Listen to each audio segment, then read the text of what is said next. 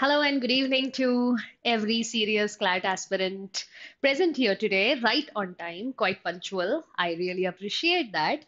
Hi, I'm Anuja and I'm going to take you forward in this session today. So today's session is one of the many in the series that we are doing, which is called CLAT Sprint Session. So sprint is this short span of exercise that you do so that you can prepare yourself for a longer marathon session, right? That's the idea. So you've been doing a small sprint sessions of different subjects today, and today it's the day for English language sprint session. So what is the plan? The plan is that we'll be solving RCs. We'll be solving in total three RC passages today. Of course, diverse because so is the nature of CLAT RC reading. They are easy because CLAT is an easy paper. It's not a tough paper at all. Believe me when I say that. You just have to be present in the moment, concentrate on what you're reading, be observant. And that is why I strongly recommend that all of you sit with a notepad today so that when we tackle each paragraph, you can take notes. Okay, let's do that. So, students, what's the modus operandi that we are following today? We are first taking out time for reading. So, for example, this first RC has got one, two, three, four paragraphs, four small paragraphs, pretty standard length for a CLAT RC. And then it has questions, different kinds of questions. So I'll be taking you forward at a very standard, gentle pace, not too fast, not too slow. You really have to be with me here. And I will first give you time to read. Once you are done reading, we'll begin the discussion. Okay, so we'll do it first for the first RC, second for the second RC, and thirdly for the third RC, and that's it. That's the plan. Okay, so let's get started. I have tried my best to include different kinds of questions so that you can get as much revision and exposure as possible. All the very best, hoping that you'll get a very good accuracy today, and I'll help you with that. Let's start reading the first RC. Students, here for your convenience, each line has been numbered so that you can, or you and I both can do easy references. So we are reading from line number 1 to line number 14. That means we are reading para 1 and para 2. Let's start.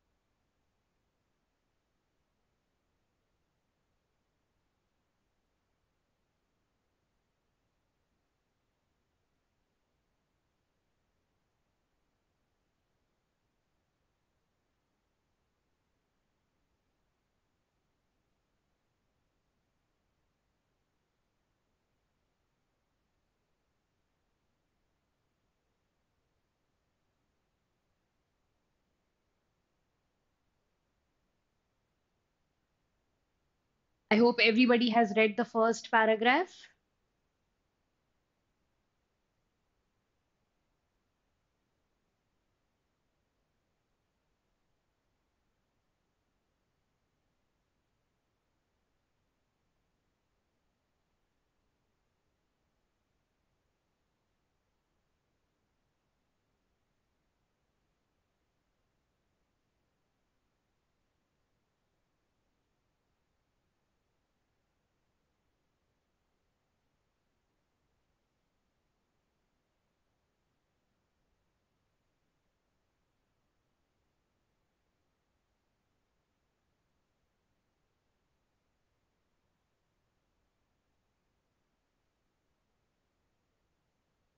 Let's do a quick explanation of what we have read so far. We are reading about a place. It's very important to set the critical context as soon as you begin reading. So we are talking about a place called Annavadi. It is near the airport, as I can understand from here. And there is a very interesting line here. They say this is the place, this is the stretch where New India and Old India collided and made New India late. Now, I'm thinking to myself because that's the point of comprehension. You're supposed to question what you are reading. So, what is the meaning of New India? What is the meaning of Old India? And what does this even mean that New India and Old India collided and made New India late? Now, I don't have to use my imagination to get the answer because the answer is right here. Let's read further. So, chauffeurs in SUVs, rich people, right? And they are honking furiously, angrily at the bicycle delivery boys who are coming from a chicken shop. So that means when they are saying old India made new India late, that means this is where the lives of the rich and the poor sort of coincided, and the lives of the poor impacted the lives of the rich. Okay, let's move on. So Annavadi itself was nothing special in the context of the slums of Mumbai. Every house was off kilter. There is a question which is asking me the meaning of off kilter. Now, if I know it, that's great. That means I have good lexical resource. But if I don't, let me use the context. So every house was off kilter, so less off kilter looked like straight. I think they are trying to say that every house was somehow skewed, and if it is less skewed, then it looks straight. That's what it could mean. Okay. Sewage and sickness looked like life. The slum had been settled in 1991, so some background, some history. This is a slum area, Annavadi, settled in 1991. How? By whom? By a band of laborers who came from Tamil Nadu to repair a runway. That's why they came here, and the work got completed, but they decided to stay near the airport. Why exactly?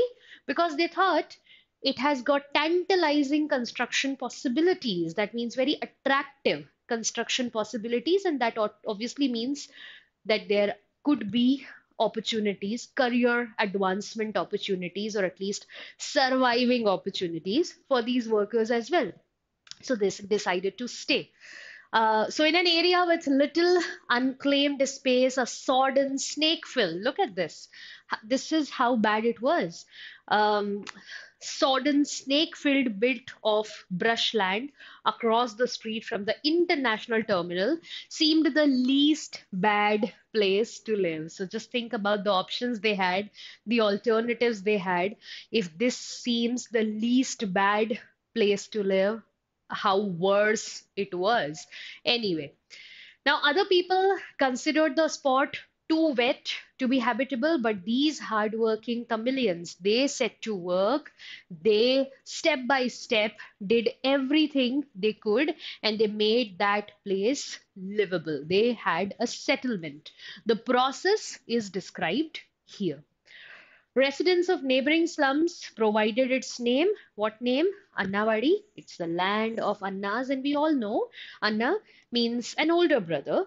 So that time there were less respectful terms that were being used for Tamil migrant workers. But after this miraculous transformation of that marshy land, people started looking at Tamilians in a positive way, in a respectful way. So these were the poor citizens who, you could say, look at this usage, they could summon solid land from a bog. That's what motivation could do. That's what hard work could do. From a bog, from a marsh, they could summon, they could call a solid land. So that's why they earned deference. This is an important word for us, which means respect.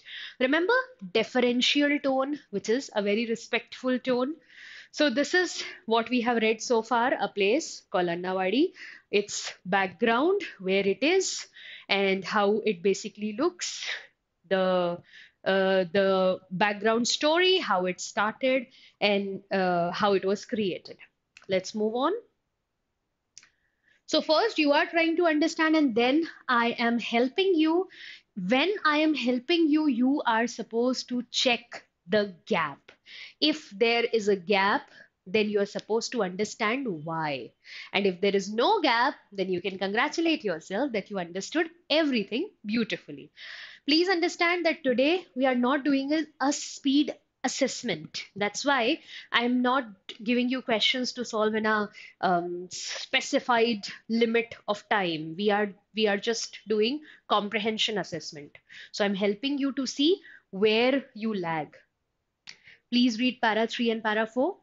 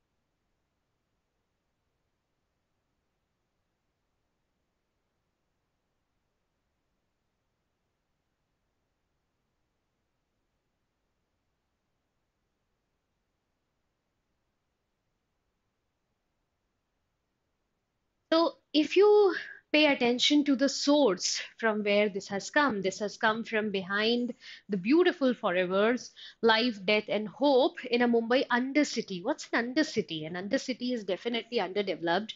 It's more like a ghetto, slum dwelling. And this gives you an idea what are we discussing.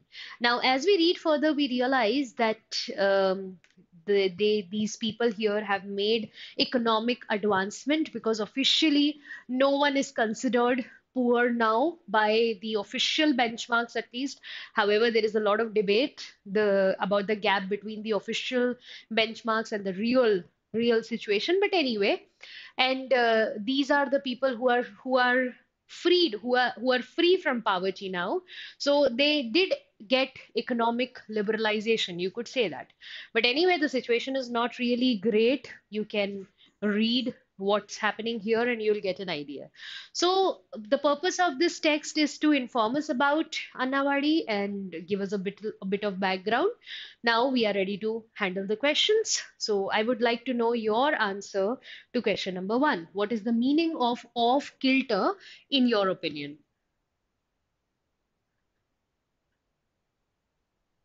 Be very careful.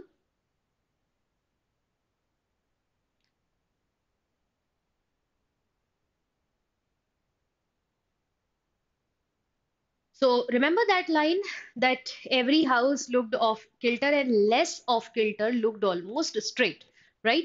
But I don't really know off kilter means what? Was it zigzag? Was it curved? But curved in what sense? So I don't really know. I just know that this was not straight. If it was not straight, then it was out of balance. But how exactly out of balance? How did it lose its balance? That I don't know. So was it zigzag or was it curved?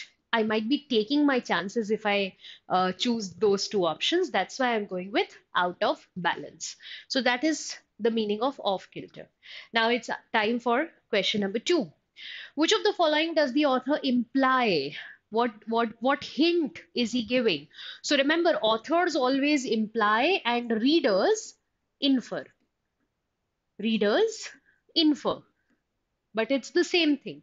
So what does the author imply when she says made new India late?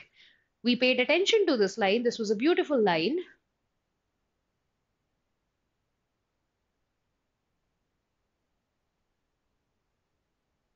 Please read all the options to make a good choice.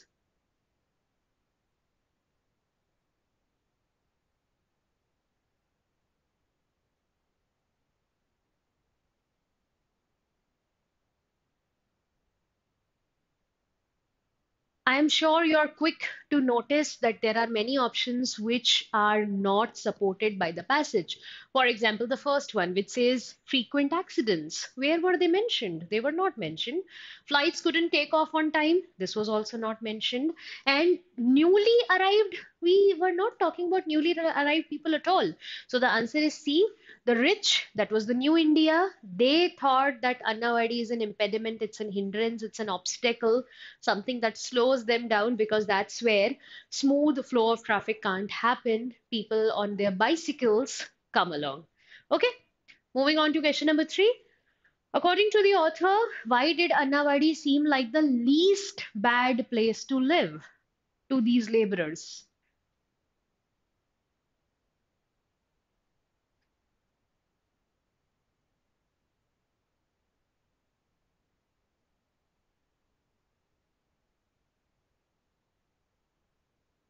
In normal circumstances, it is no problem if you want to refer back to the passage. So, option A says there was a lot of unclaimed space. Now, look at this. In an area with, sorry, in an area with little unclaimed space. Remember, little, a little is at least something, but little is almost nothing. So, if it's an area with little unclaimed space, option A can't possibly be true, which is saying they wanted to be here because there was a lot of unclaimed space. No, sir, there wasn't. They wanted to eat weeds. I'm sure that was not the motivation. Sometimes something is a consequence, but we think of it as a cause, and that's not right. Because the laborers were respected? No, no, they were not. Remember, there were less disrespectful terms which were very common for these people. So the answer is D. It was the vicinity from the airport that made them think that this is the least bad place. It has tantalizing construction possibilities, hence work for them. Question number four, students. Which of the following is inconsistent with the information in the passage above? So, inconsistent means you have to go contrary to whatever was mentioned there, which goes against the information in the passage. Please read.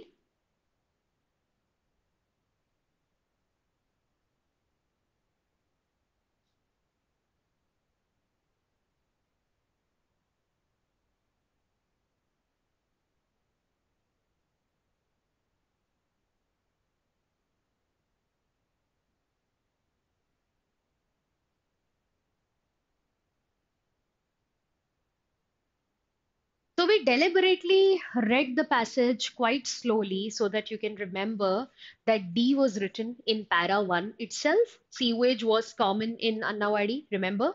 So yes. Abdul was mentioned in the last paragraph that his social status was higher than at least those people who had to resort to this. So this was also correct. Anna was the most widely used term. No, I think this is what is inconsistent. We were just discussing this that Anna became famous after these laborers created something so miraculous. But earlier, there were less respectful terms that were common. Okay, but yes, this is consistent. When the toil, the hard work they put to convert this place into a habitable area, that's when they were given respect. Time for the last question of this set. Choose the correct set of missing words indicated by X and Y. So just remember the options and I will take you back to the sentence. Sentence 23. Give doesn't. This is what tense is this? Give doesn't. This is simple present. And if you're using doesn't, that means my subject is singular. Gave won't. Won't is future. Okay, and gave is past. I think this would most probably not be correct because there has to be some consistency. Half of your sentence in past and half of it in future, that doesn't sound about right. Give and hadn't. Hadn't is usually used with past perfect and give is in simple present. So I see a similar problem with these two. And D, gave and didn't. This is in the past tense. So let's go back to sentence number 23 so that we can decide which word fits. Here is your sentence. They something, those slum dwellers who something fry rats and eat weeds like Abdul, a felt sense of upward mobility. I think they are talking about people who are frying rats and eating weeds. They are making people like Abdul feel that at least their situation is a little bit better.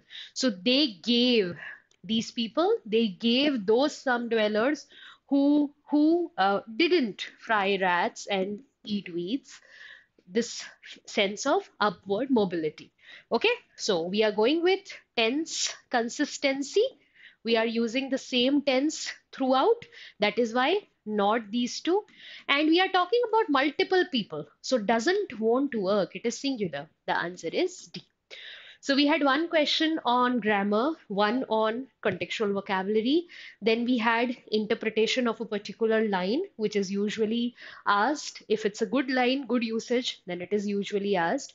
And we also had a few information related questions where there were multiple options and you might have to refer back to the passage. But all in all, level of difficulty of this RC, the RC1 today, was easy. And if at all you might want to call it, maybe for some questions moderate, but definitely not difficult. So if the LOD is like this, we are at least hoping for a 3 or 4 correct score. If it is not like that, then you should ask yourself, where is the gap? And that is why I'm taking it slowly and I am explaining everything to you.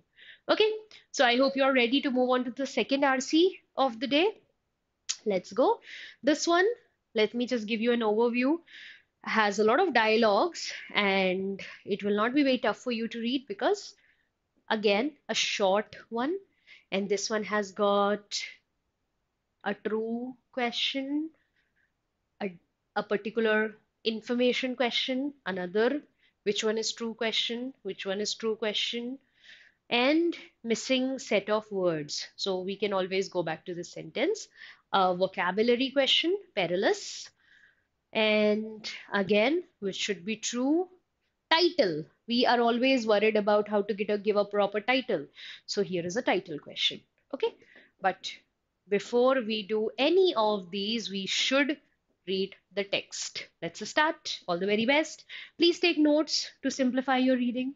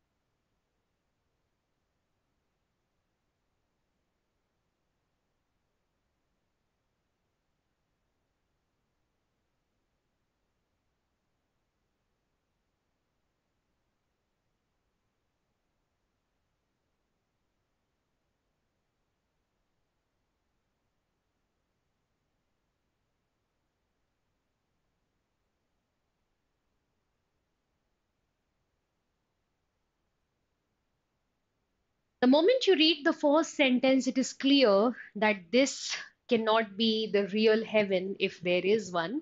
This can't be the real heaven. Heaven must be a place that they are talking about. They say if you're a girl in heaven, you don't get out much. Why? Why don't you get out much? Because you have too much work to do, too many chores to do, too many eyes watching you. And for joy, it's even less. She goes out even less. And when she leaves, then what happens? She leaves a fortress, a kingdom she built herself. What does this mean? In a fortress, you're at least safe. But when she's leaving that safe space, comparatively safer space. Because going further, we see the problems that she's facing when she goes out. At the post office, clerks don't pay attention to her, or they ask her to do disgusting things. So I can sense discrimination here, maybe some kind of harassment as well. Only one vendor in the market sells her vegetables, and that too for twice the cost. So that's again discrimination. Okay. And on bus, women are asking her to go to the back near the men's section. This must give me an idea of what they are dealing with. The section that's all perilous murmurs, malicious grasp and grope. So malicious, mal, which means bad, has a negative connotation, and so does perilous. Peril means dangerous. Peril is danger. So perilous is dangerous, and malicious is something which is harmful.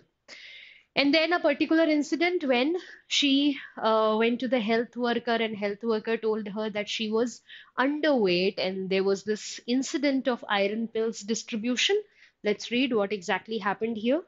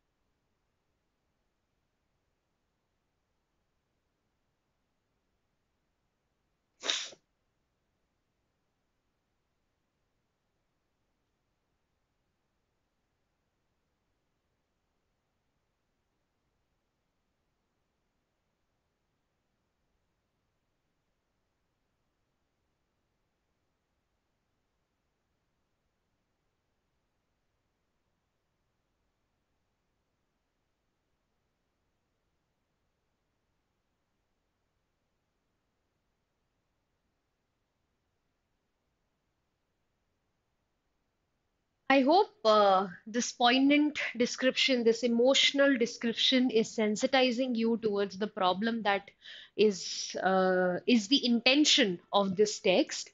So, what happened in the hospital there? I guess you do understand that this person, Joy, was born as a guy, but growing up realized that he relates being a girl, and that's why changed the name from Anand to Joy. But people are not understanding at all. This nurse is saying that you guys are scheming and plotting, and her mother had to step up for her, saying that no, we are not scheming. She is a woman, that's how she feels, and she's definitely better than you are. And look at this line, Joy learned it from somewhere, didn't she? That means her mother was strong, could step up against the world. Okay, now now that you have read everything, let's start solving questions. Let's begin with question number 6. Which of the following is most likely to be true? Please read all the options. Don't be in a hurry.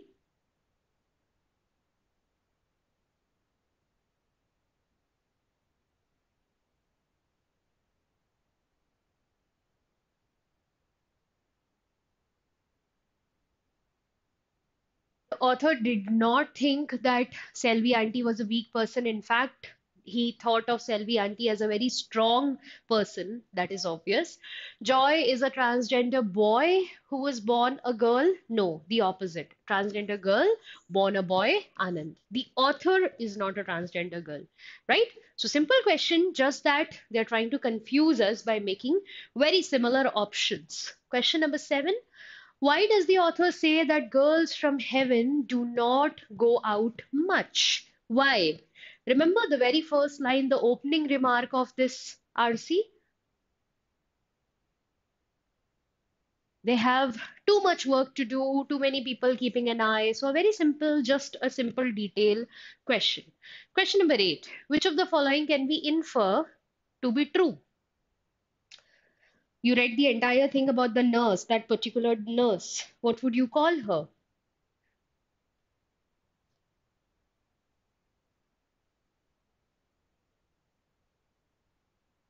Unsympathetic, very sympathetic, not at all. Very sympathetic, not at all. She didn't care who received it. Apathetic, no. If she didn't care who received it and if she handed it to anyone, then she should have handed it to Joy as well. But no, it wasn't like that. And this was not the case. So you'll only say that she was unsympathetic. Moving on to, sorry, question number 9. Again, tell which sentence should be true.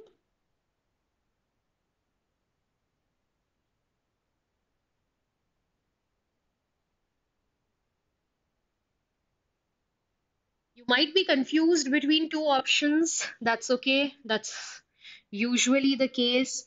If you're thinking about option D, remember it has a tone of finality. It seems like a conclusion thing, which says Joy never left heaven. Do you have that information?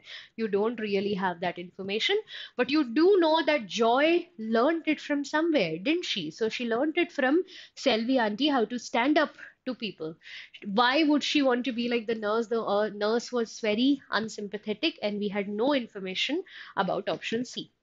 Moving on to question number 10, you have to complete the sentence.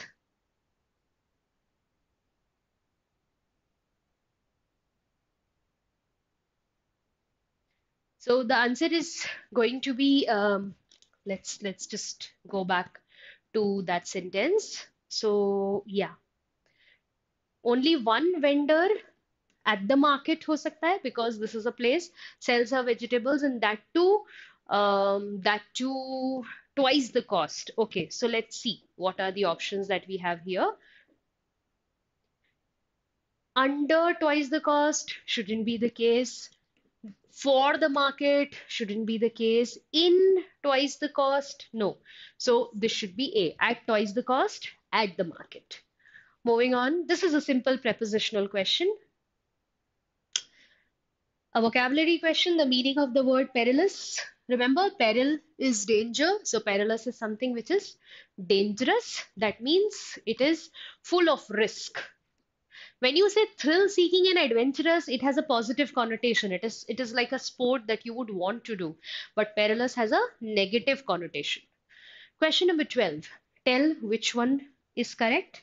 All these true statements are basically related to the theme of what you are reading.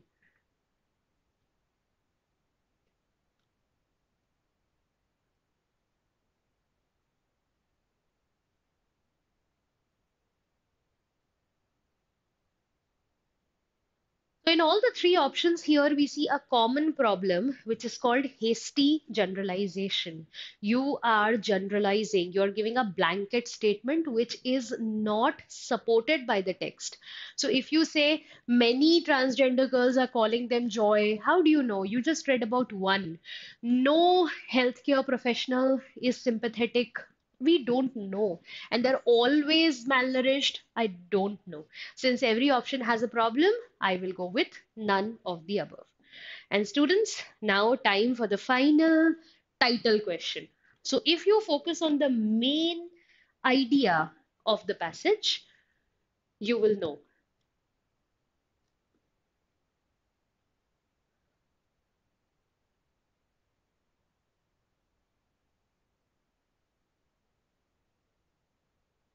In this passage, author never explained how to leave heaven. In fact, we don't even know if Joy ever left heaven, so this can't be right.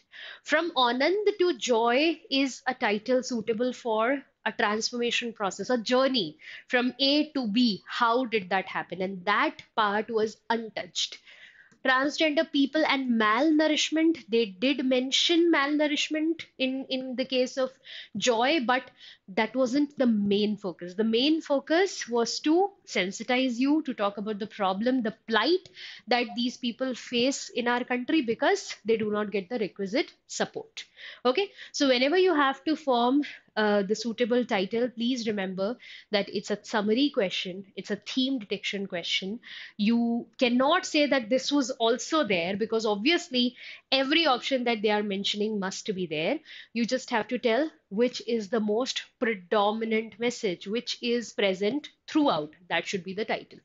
Okay, now, good job if you are almost two-thirds there because we are going to do one more RC today. And if you do well here, I think that's it. A good session, a good CLAT sprint session. So this one has two paragraphs here and just a few um, paragraphs here. And then we will have one simple, very simple vocabulary word, vocabulary question. Uh, which one is grammatically incorrect. So, okay, one statement by Biju Kumar and one statement by Mr. Subramaniam.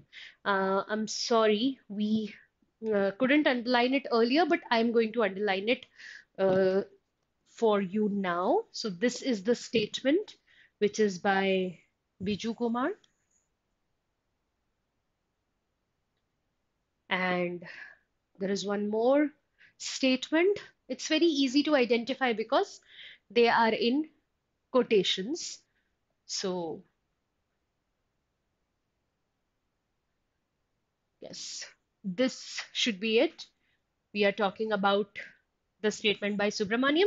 So, you have to tell which one is grammatically incorrect. Not supported, that means you'll have to read the passage, then only you will know. This incident, Severam and Shivram, why has it been quoted? So again, read the passage. And if you have to find something which is fully supported by the passage, that means you have to go with the theme. Okay, so all the very best. This will be the last set that we are doing today, and I hope that you do very well.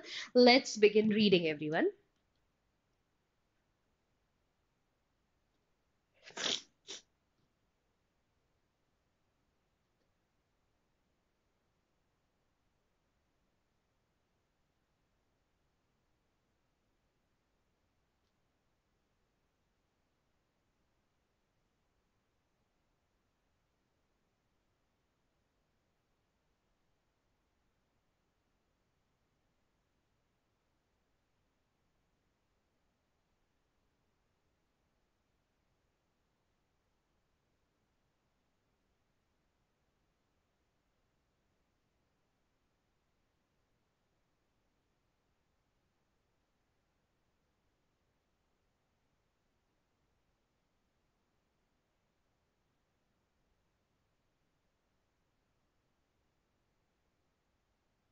So, what are we dealing with? We are dealing with the steps to tackle invasive species. And how are we going to do that? So, there is an example of how Cyprus is dealing with lionfish. They are culling it, basically, killing it. And Kerala government is dealing with African catfish.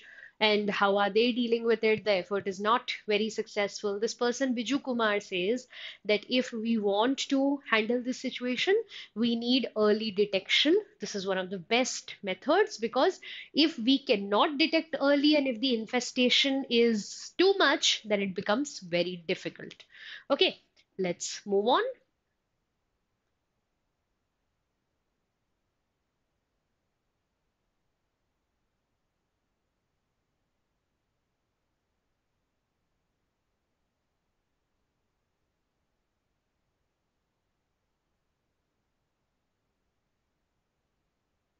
You were talking about the statement by Mr. Subramaniam, and I think everything that's in the quotation will be his statement.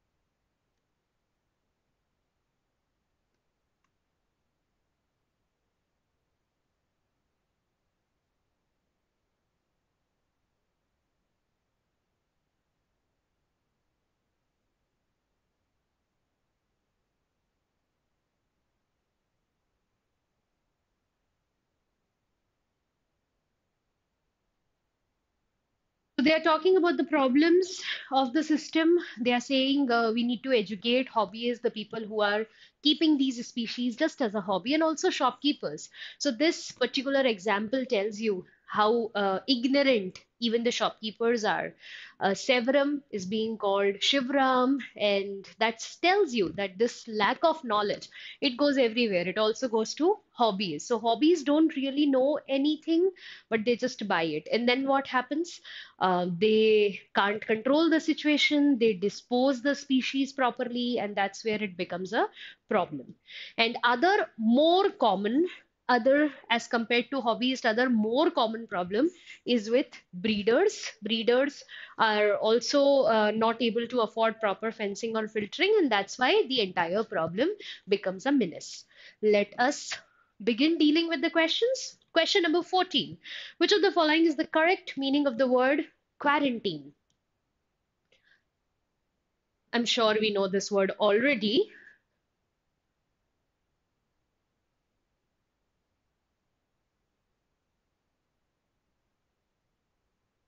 So, what happens when you quarantine something? Are you breeding it in captivity on its own? No, that's not what quarantine is. Are you trying to immunize that species? It's not about the immunity of that species. You don't want to affect others. So that's why answer is D. It's a restriction on movement because you don't want to spread the disease to other people. Question number 15. The two statements that we read, Mr. Biju Kumar and Mr. Subramaniam, which one is grammatically incorrect? Let me take you back. There is no problem with this statement, but there is a very common problem here. The difference between it's and it is.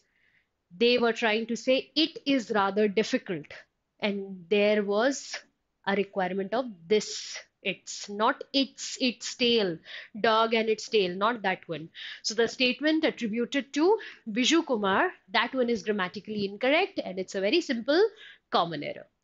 Question number 16. Which of the following is not supported?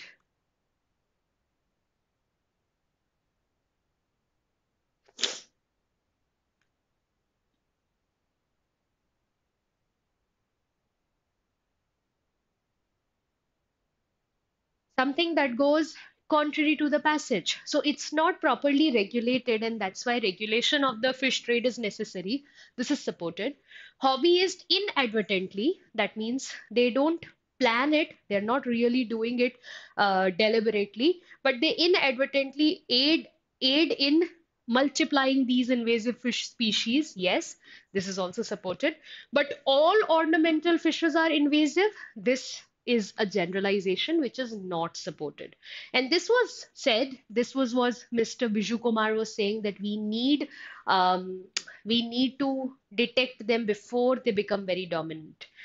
Second last question, penultimate question of the day. What do we learn from this case? Shivram.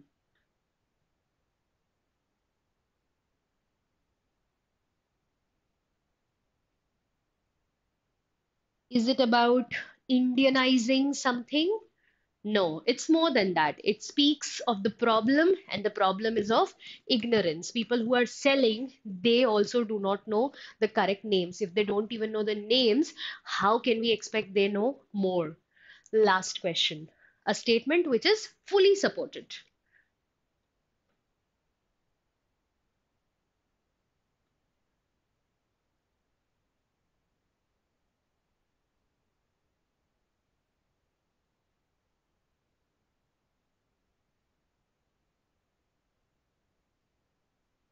Remember the last paragraph we read where it was clearly written that breeders are a bigger cause as compared to hobbyists? So this is fully supported.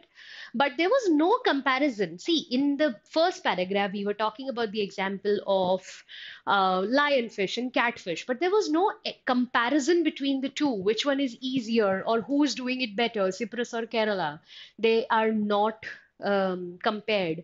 And shopkeepers are not really deceiving fish buyers. They don't really know. So ignorance shouldn't be called deception.